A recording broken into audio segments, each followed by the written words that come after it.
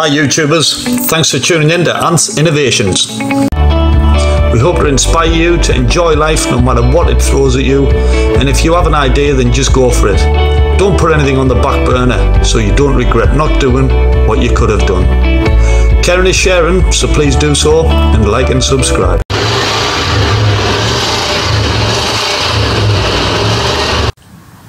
Oh, last video I couldn't resist. I had to take the back diff off. Look at that crap in this, man. I mean, it was empty when I got it, and I put new oil in it. But have a look at this.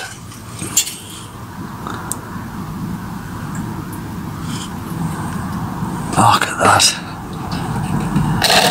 Jesus. Hope the one that I'm putting on hasn't got all this crap in it.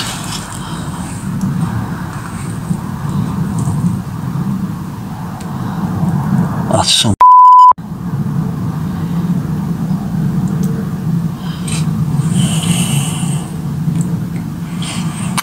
don't think it's never had a clean out and all the time, but been running 60 years again.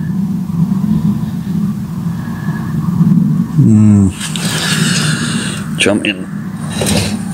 Oh, again, I'm just so pleased I took this off. I mean, look at that. What the looks like old gasket, I think. Yeah. Magic. Right, that'll be getting jet washed out. I'll just put it, make a plate to put around this. There's the gearing out the diff. It's a ton weight, that man. So as I say, a lot of that weight's getting lost because this isn't going on. I'll keep this as a spare because I'll probably be able to get it adjusted. I'll not be able to do it myself. You need specialist gear like to take backlash up and stuff. It's got to be at specific low torques and whatever else, according to the videos anyway. But be good as a spare, that, if anything. I actually thought there was gearing in here fixed, like a sun, if you like, but there's not, so that's good, because that means literally this is just to house the parts, so it's got no use having a spare one of these. That's basically what you need a spare one of, because that's got all the gearing on it, so it works out well. A lot less room it takes up when I'm housing it somewhere. Right, anyway, so the drive shafts, these got lubricated by the oil out of that. Basically ran through the centre there where the drive shaft's gone. Obviously with splash, there's the car was driving, but because I'm not connecting these drive shafts up, I basically just need to cut them off there, and that's it. So again, there's quite a bit of weight in these as well, the heavy stuff like. So yeah, cut that off there. In fact, hold on.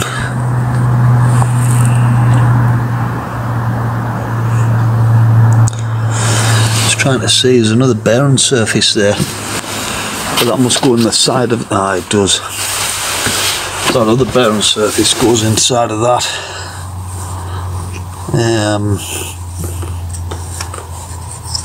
Which obviously I'm not going to have, so that'll be fine. Yeah, I'll be able to cut that drive shaft off there. Then I'll just pack these full of grease, because obviously it won't be getting oil. What was this? Temporary seal I put on, which is obviously bust. That's why it was leaking. Yeah, anyway, that's that. Ciao for now. Morning guys, cracking on again today. Come up with a problem, or what would have been a problem had I have cut this drive shaft So as I say, I was going to cut the drive shaft off here so I can do away with all that, yeah, and just have this bearing on. But having a look at the bearings, just normal bearing race, they're not tapered, so therefore it's not going to be able to take any downward load or horizontal load, if you like, or radial load. So this basically, that bearing surface there keeps the shaft central. So when the shaft is central, then it's only, you know, it's only horizontal load that it's got to the bearing. If I cut it off there and just leave that bearing on, because it's going to have, you know, that radial load, then it's going to straight away, or in short order anyway. So I need to keep the drive shaft, so I need that bearing surface still on, which is on here. Now when I've looked at this part here is actually snapped.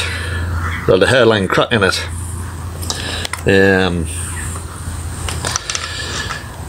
Basically went on there and bolted through, but you can see it's snapped.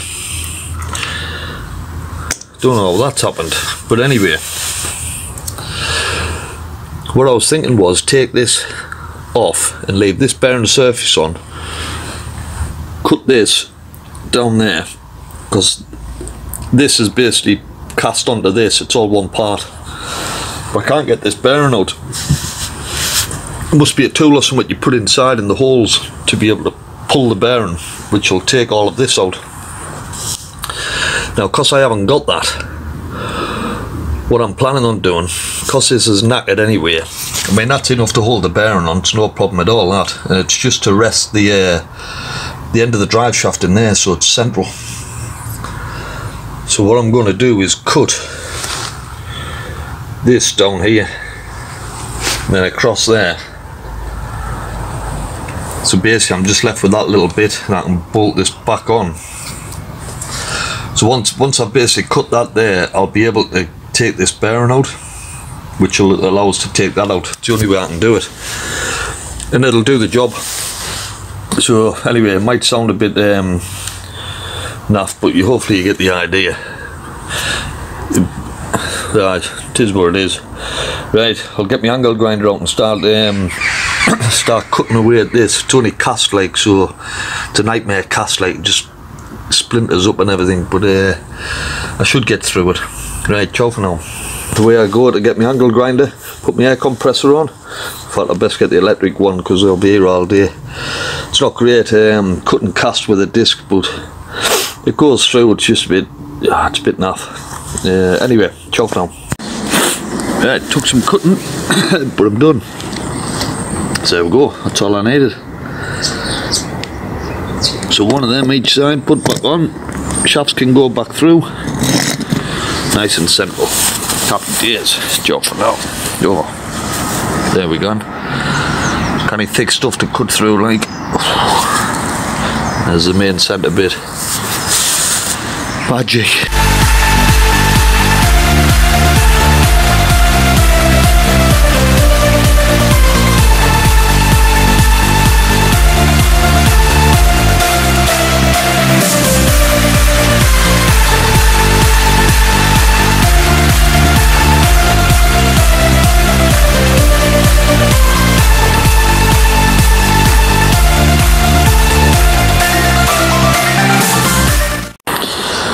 Read. So I decided just to join it to there, which would be fine, but because this is just aluminium, I've had to basically cut it inside. I cut it on an angle, and I was going to drill through here and bolt it on there, and I left long bits on. In fact, I'll pull it out so you can see.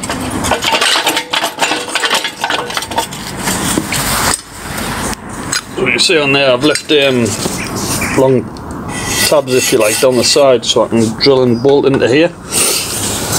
But I'm just thinking, this just being aluminium, it's not going to be very strong. So I might just take this up to the fabricators. There's one at Tudor and just get them to weld on a solid metal box section to follow the same profile as this, and weld it onto this solid. Then don't with bolts and that, and not worrying that, because all the stress will basically be on this bit here, and it's only thin aluminium, and I'm just fearful that that might sort of start giving, which I can't afford to happen. So might as well get welded up properly. As I say, get some box section put on here to follow this profile, get that bolted back onto the top of there, and then that's it, it'll be top dollar. So that'll be that. I can do away with all that now, more aluminium to weigh in. As for the rest, I haven't done anything with the shell today. I took all the cover off and everything, but that's what I'm going to start and do now. Start and fill all them holes in on them sides there, try and get the inside done, and then tomorrow I might be able to get all the inside sprayed. So aye, that's what I'll crack on my next. I'll have a bit of a tidy up, like tools all over the place as you do. I've still got the cover which I'll still use once I get this tow bar sorted out. But yeah, coming on well. I've got all the brakes to build up on this as well, and the brake cables to put through, ready to join to the actuator at the front. But yeah, I can do that at any point really, build the brakes up. It's neat job that.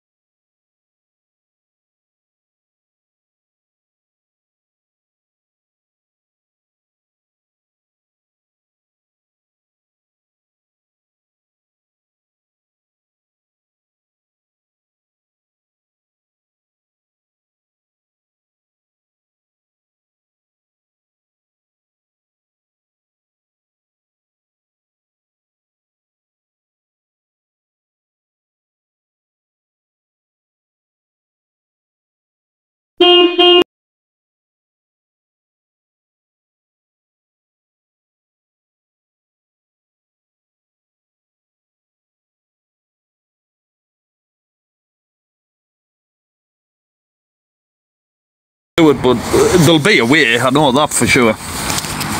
One thing I have been looking at is maybe try and go out of tradition, and rather than having it hitting the face of the tyre, is it pushes in on the sidewall. Now again, it depends on when I put this shell on.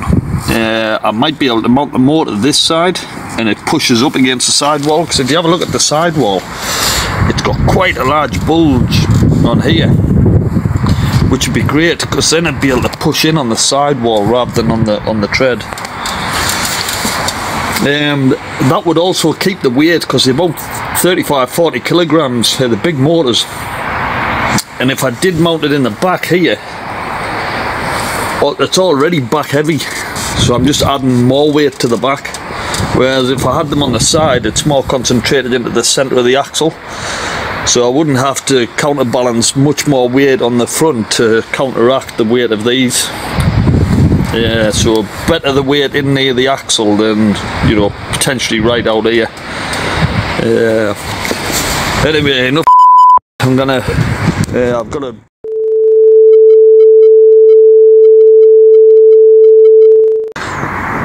take the cover off this. I bought some more spray glue so I can get me metal gauzes in place, and then do some more fiberglassing. And then, as I say, I'm still hopeful I'll be able to get this thing or the inside sprayed hopefully today.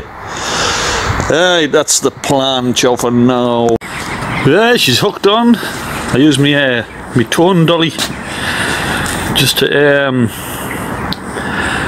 get it strapped on, so I've got a tow bar. Does nicely. Happy days, so that's that. Looking pretty legal. Got my lights on. Good to go. So I'll tow this down to Tudor now. Never know, they might get it done today. Might not, like. Hopefully they'll keep hold of it, because I don't fancy bringing it back.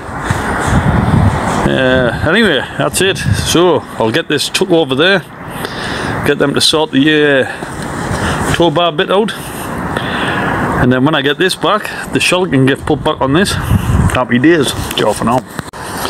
Well, I'm back. So they didn't keep it, they had no room. However, take it across Monday, they'll sort it out for us. So just means the weekend I can't get the shell put back on the chassis. Not the end of the world, like. So I'm going to take the cover off now. Start some more fiberglassing, some more bodywork done in preparation for that. As I say, it dries off in half an hour. There's not that much to do really, it's just a bit fiddly, so who knows, I may get it sprayed tonight.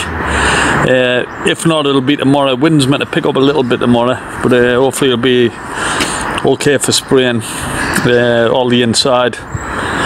And then it's just the outside to do, which will take a bit more prep work, because I've got all the proper filling and sanding to do. Again, doesn't have to be perfect because it's getting wrapped as we know, so, but as long as it's out of thereabouts. But I've got proper filler for that rather than the fiberglass stuff. Fiberglass stuff's good for rough and ready and just lash it on. But yeah, for the outside bits, bit like stuff like that. Yeah, that'll be done with filler and a bit rubbed down. Right, that's it. Update later, guys. Yeah, happy Freitag.